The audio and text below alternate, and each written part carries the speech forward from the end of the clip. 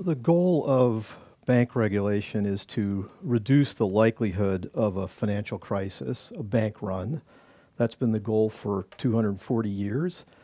And a financial crisis is an event in which households and firms no longer believe that bank debt, private money, is worth par, and instead they want cash en masse, and it's a run on the banks. The banks, of course, don't have the cash because they lent it out. And so in this contractual sense, the banking system is insolvent, although when the dust settles sometime later, 95% of the banks are fine, and that's been the case in every crisis. So these financial crises have happened throughout the history of market economies. They occur in advanced economies, emerging markets, and economies with and without central banks, with and without deposit insurance, and they occur with different forms of debt.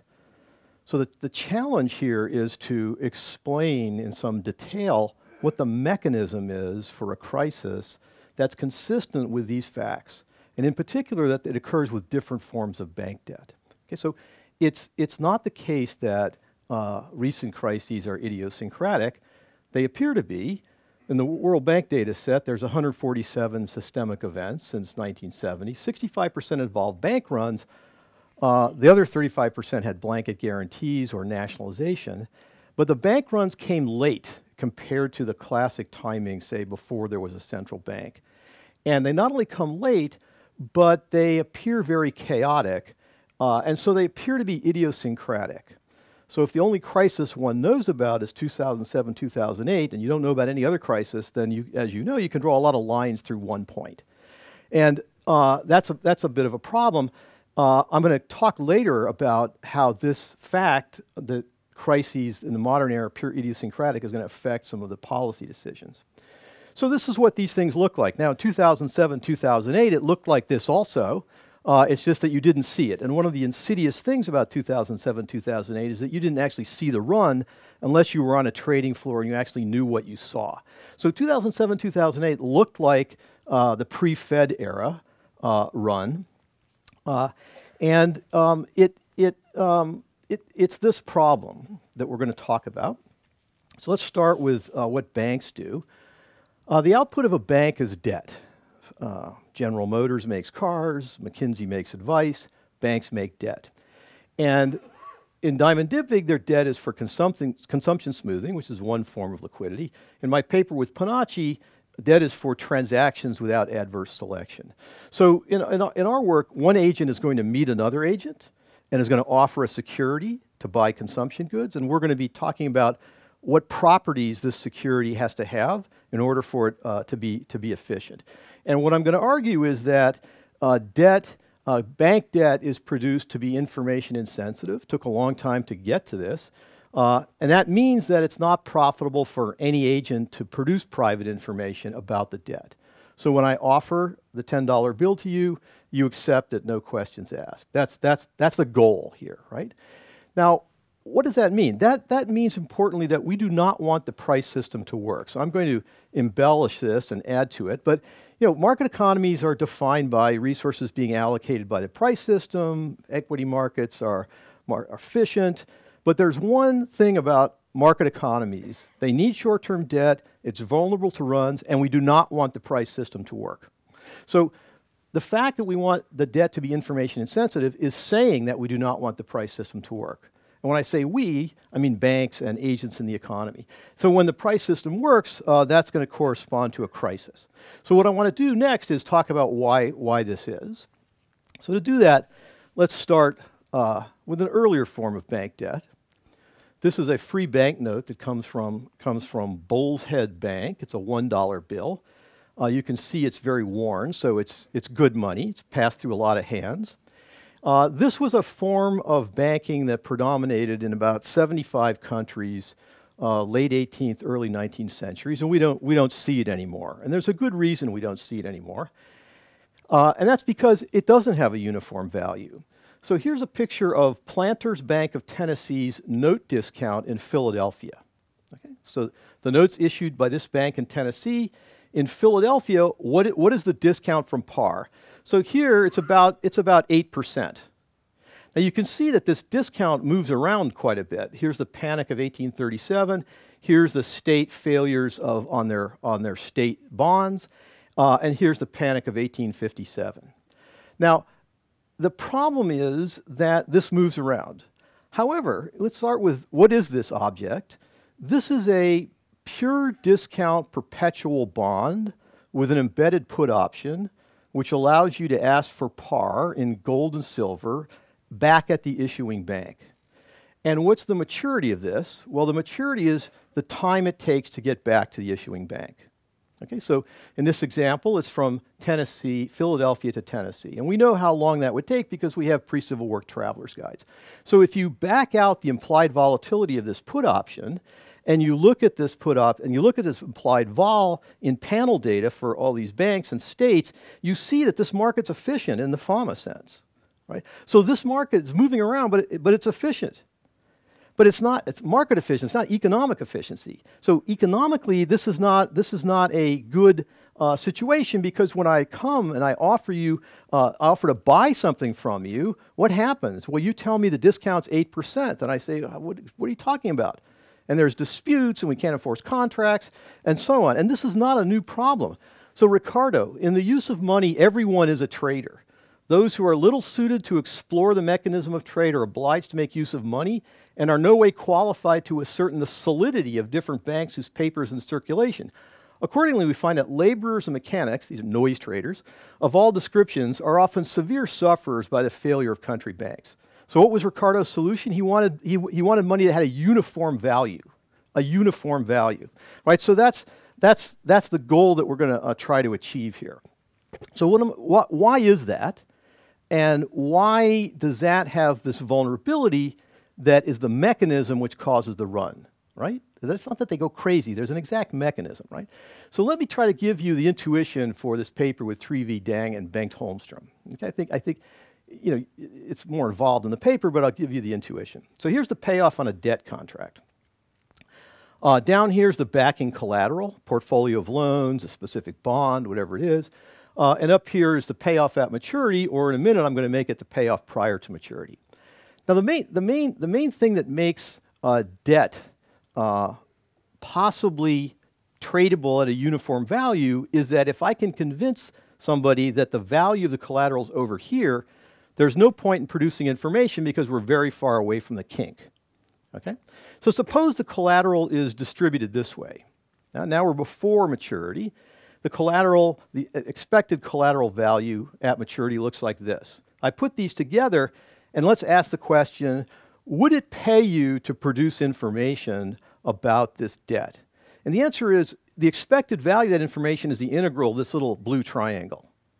It's very small, right? So you don't see a lot of debt analysts. You don't see debt trading in a centralized location like a stock market. Debt doesn't have prices. We have matrix prices, made-up prices. Nobody cares that they're made up. So if the value of producing the information is greater than this triangle, then you're not going to produce information. Okay?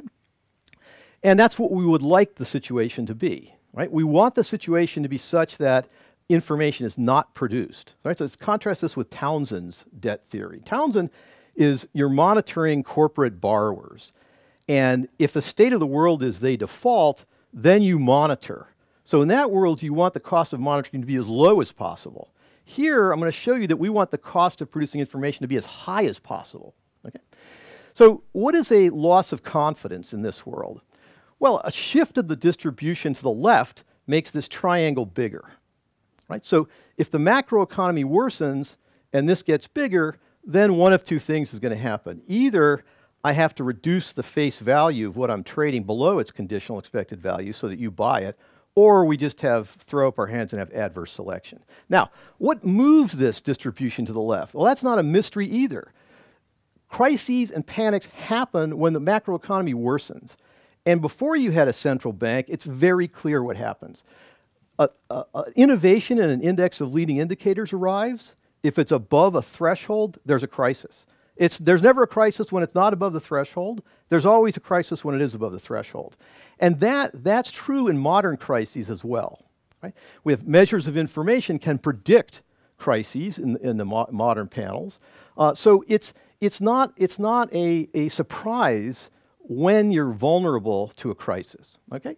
So this is the precise sense in which there's a loss of confidence. Suddenly this debt, which is information insensitive, is going to switch to information sensitive.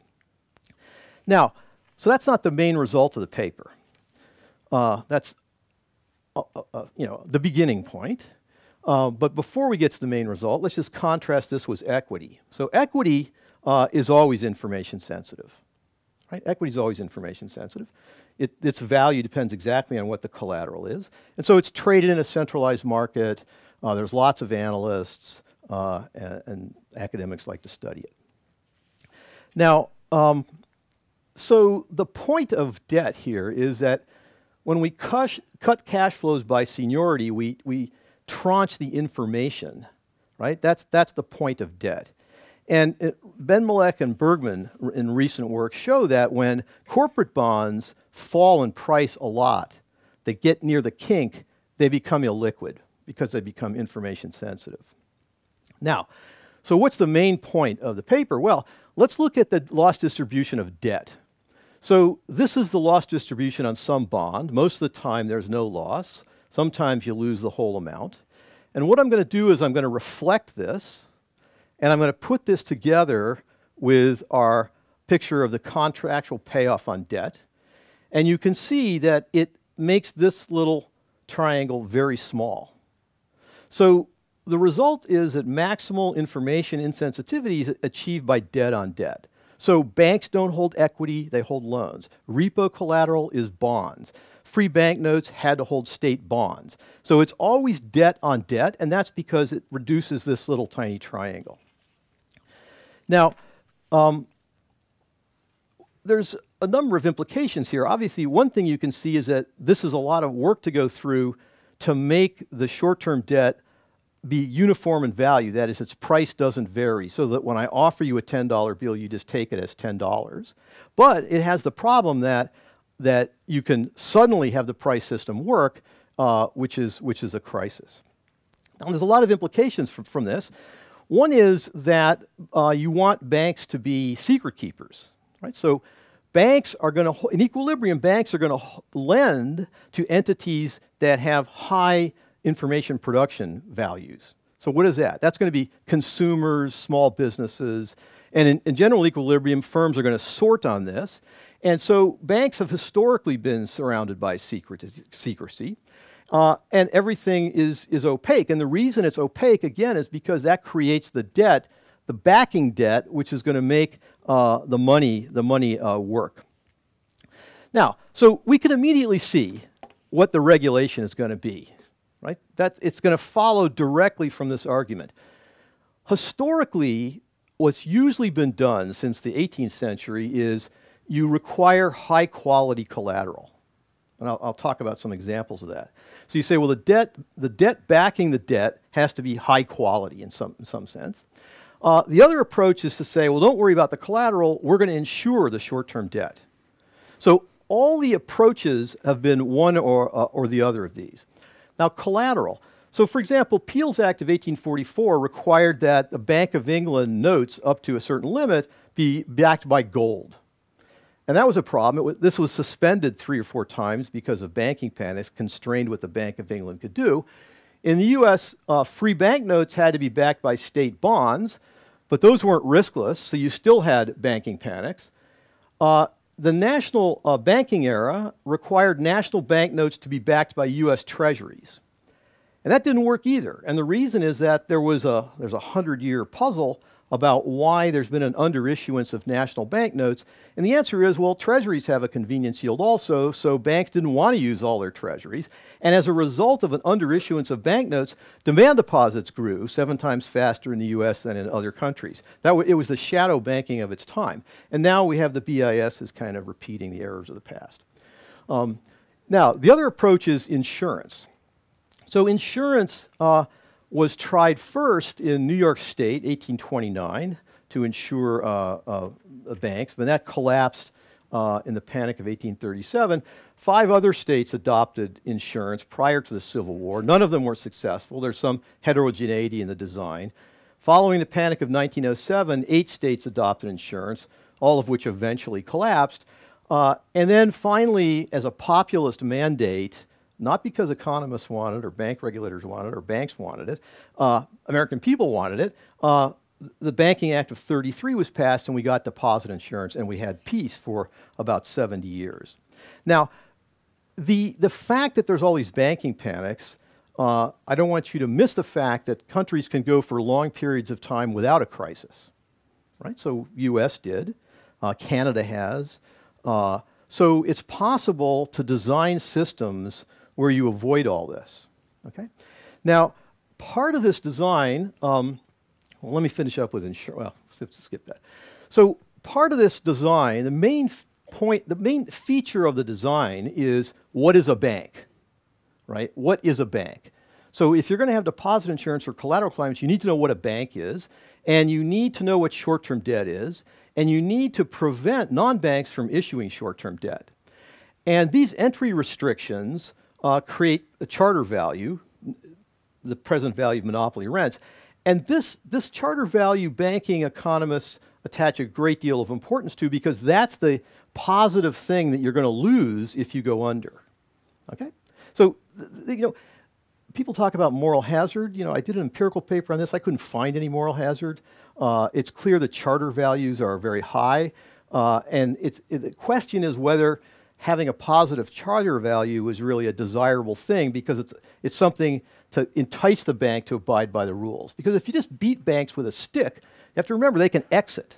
They can exit, right? So regulators only determine one thing. They determine where the banks are, right? So if you want the banks to be where you can see them, it seems that you need to have charter value. Now, historically, there's been a lot of trouble identifying banks. So, you know, I take a longer horizon than I think most people in this room, except maybe Michael, and I can tell you some of the mistakes associated with this. Demand deposits. Bray Hammond, this is the last banking book that got a big prize. The importance of deposits was not realized by most American economists until after 1900. So what was the problem? Demand deposits grew exponentially starting about 1870. And there were surveys trying to figure out whether these were really used for transactions and what exactly was this stuff anyway. Although all the banking panics had to do with demand deposits. Before the Civil War, they were in banknotes. People ran out banknotes and get specie. Now they're running to the bank to turn in their checking account and get national banknotes. So it wasn't, you know, it seems maybe silly now, but they didn't understand deposits. What about money market funds? Here's a banking system with no capital, you know, caused by regulation. No, we didn't really recognize these as banks until Lehman. So this is another kind of short-term debt. And finally, take a look at this. This is flow of funds data. This is privately produced safe debt as a percent of total privately produced safe debt. Okay, so this is demand deposits, right? As a percent of privately produced safe debts, you can see starting in, you know, the late 70s, early 80s, it just goes straight down. Right? This is money market instruments, right? This is repo, money market mutual funds, asset-backed commercial paper. And this is AAA securitizations. Okay? So this is the shadow banking system. This is the banking system that regulators focused on. Now, there's a few things to notice about this. One is the shadow banking system didn't develop in 2003. It's been developing over a long period of time and goes along with a lot of other important changes in the global economy. And these two banking systems are symbiotic, right? This banking system relies on the loans from this banking system. Right? So these guys are going to originate loans. We're going to take the loans, turn them into bonds. Those bonds can now be used as collateral, some of which is going to back this stuff. Okay? So this is the short-term debt that was at the root of 2007, 2008. It wasn't this stuff. It was this stuff. Right? Now, so you might say, well, flow of funds data, why didn't somebody see this? And I think the answer is that theory determines what you see. Theory determines what you measure. right? And if you don't have a concept of safe debt or what banks produce, it would never occur to you to make this picture. So something that seems very simple, figuring out who are the banks and what is the short-term debt, turns out to be very hard if you take a longer time perspective. So this history suggests that financial crises are inevitable because the financial system is constantly transforming and there's new forms of short-term debt over a longer period of time than we normally think about. And the panic of 2007, 2008 showed how dramatically the system can morph. And all of these things mean that we basically have some big problems. And the problem is that we don't know why there was no crisis in this period. We don't know what forms of regulation work. We don't know what optimal bank regulation is. We don't know whether there's a trade-off between regulation that avoids crises and economic growth, for example. So all the really important questions, I think we have a lot of trouble answering because we have trouble sort of thinking about all this history where these things morphed and caught us unawares. Thank you. Thank you, Gary.